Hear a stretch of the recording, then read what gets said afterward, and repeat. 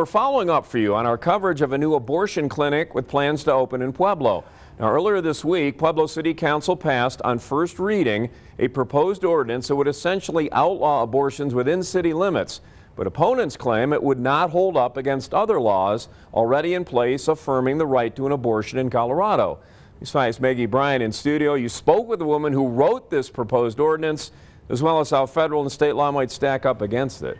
Yeah, that's right. Actually, Mark Lee Dickinson wrote this proposed ordinance. He has helped 61 other cities across the nation successfully pass a similar kind of ordinance banning abortion. In the one written for Pueblo, it cites a law dating back to 1873 that Dixon and others say they can withstand any challenge. A divisive issue that has packed Pueblo City Council meetings for the past 3 weeks. Council members voted 4-3 on the proposed ordinance Monday that could outlaw abortion within city limits. This was written to survive a challenge. Mark Lee Dixon helped write the text and has gotten similar ordinances passed in over 60 cities, many in Texas.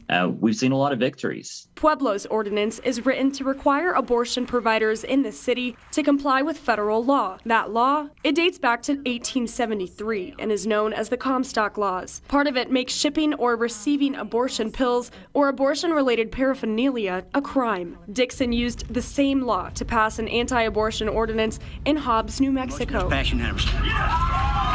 But what makes Colorado different is the state already has the Reproductive Health Equity Act, passed by legislators in April. It secures the right to abortion for all citizens, which has caused confusion among some Pueblo council members. We've learned that abortion access is protected by the Reproductive Health Equity Act at the state level, which means that municipalities like ours legally cannot supersede the state legislation.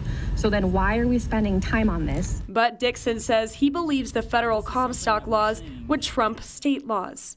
No decision of the Colorado court and the Colorado legislature in general can change the fact that in the 1870s, Congress passed these laws that are on the books. And if passed, law enforcement would not be able to enforce it. The city would not be involved in enforcing, but it would be private citizens.